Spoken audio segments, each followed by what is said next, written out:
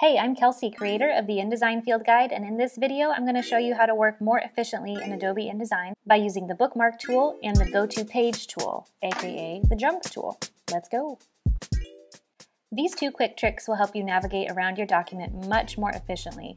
One is called the Bookmarks tool and one is called the Go To Page tool, or used to be called the Jump tool, which is way more fun. So sometimes I still call it that.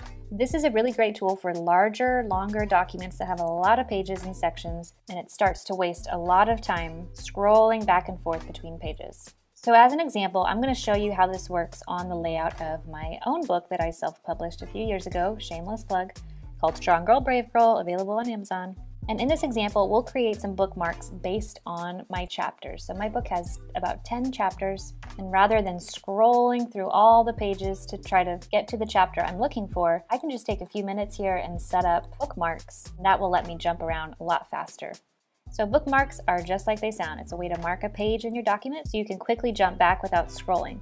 So to set them up, we're going to go to Window, Interactive, and Bookmarks. That will open this new window. And this is the simplest tool you'll ever use in InDesign. All you do is make sure the page you want to bookmark is highlighted in your Pages flyout menu. So this is my introduction page. I'll hit plus sign, and that adds a new bookmark to my list, and I will name it Intro. And it's as easy as that. I'm going to scroll through my pages, and I'm going to double click on where my first chapter starts right here. Go back to my bookmarks menu, click plus, name this one Chapter 1. I can scroll down here to where Chapter 2 starts. Do the same thing, add a new bookmark to my list called Chapter 2.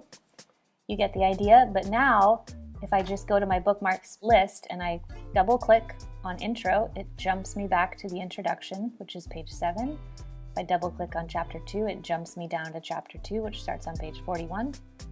So you can see this is a much quicker way to navigate through your document. Saves a ton of time with all that scrolling. Now the Go To Page or the Jump tool is similar, but it's just based on page numbers. So this tool is found under the Layout menu, right here, Go To Page.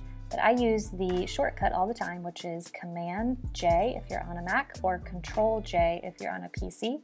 And that's because this tool, again, used to be called the Jump tool, so that's why it's a J. So when you click that or use the shortcut, you just get this tiny little window and you type in the page number that you want to jump to. Let's say we want to go all the way to page 200, click OK, and it just flies us right to page 200 in our document.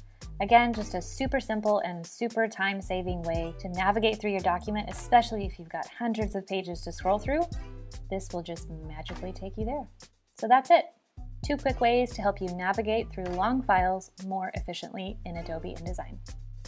If you want more Adobe InDesign training, watch my free workshop where I break down the most popular design apps and programs and show you when it's best to use each one. Psst, you can do way more with InDesign than you probably realize. Plus, I'll walk through exactly how to design a PDF worksheet and promo graphic from start to finish using only InDesign. Click that first link in the description below to watch the free workshop right now. Go ahead, click it. You know you want to.